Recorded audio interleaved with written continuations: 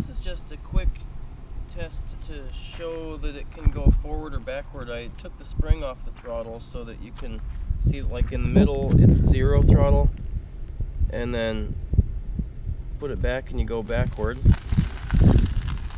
and put it forward and you go forward.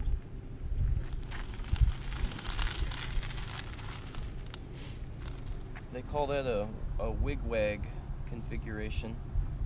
It would be nicer if it was on the handle grip, where you could push it forward and then it would spring back to 0, and then pull it back and it would spring back to 0, so you could have forward and reverse.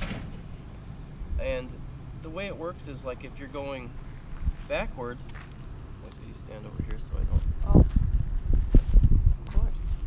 So if you were to go backward, putting it into forward throttle causes it to regen and then change directions. Or if you're going forward and you put it into reverse, it causes it to regen and then eventually go backward once you've stopped.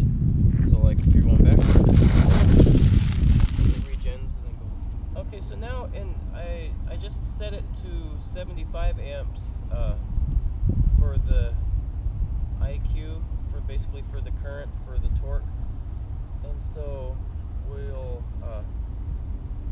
so it's got a little bit more power now to it. So here, I'll take off going forward.